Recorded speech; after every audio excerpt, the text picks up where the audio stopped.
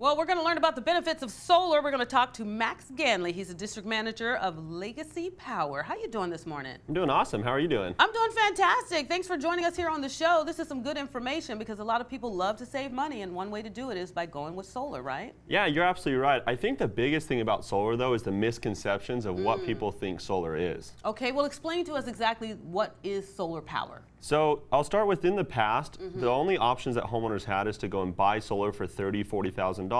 Pretty expensive. Yeah, really expensive. Or you had to lease it with a lien on your home. For a lot of people, that just didn't make a ton of sense. Right. The way that we do it is completely different. We actually can pay for the solar to go on your roof at no cost to you. Wow. We own the panels, so we fully maintain, insure, warranty them, and then we're essentially becoming like the utility company and just generating cheaper power right off their roof for them. And so when you say you're generating cheaper power, how much money actually can someone save if they do opt to go solar?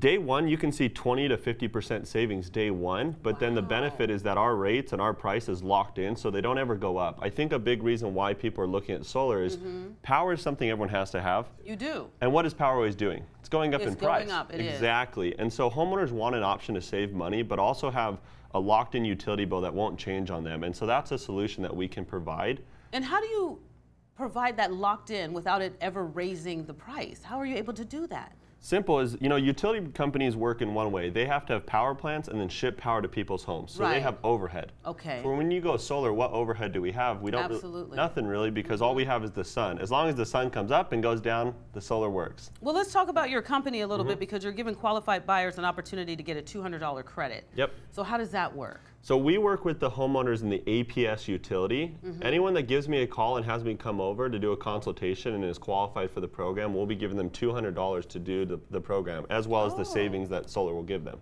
And how often do you have to change out the panels? Is this something that you're going to take the responsibility to do, or once they're up there, you're good to go? Yeah, so for 20 years, we will fully warranty them, insure them, maintain them. We basically will take care of it. We own it, so it's ours. We'll take care of everything. And what kind of questions should people be prepared to ask and have answers to when they are looking to, do some homework on solar? Because it's a big, broad spectrum out there. Yeah, like I said earlier, I think it's just, what's my upfront cost? Is there a lien on my home? Because the biggest issue people had is when they'd go sell their home, they had to have a lien or a debt to pay off. Or with this, there are no liens. So when you move, you're done with the program, essentially. So it makes it just so much easier. And it's more energy efficient, and it's also a way for you to go green because you're actually using the environment around you. Exactly. So are you seeing an increase in more homeowners now compared to maybe 5 years ago going solar? Absolutely. I think, our company alone is doing close to 1,000 installs a month just in the Valley.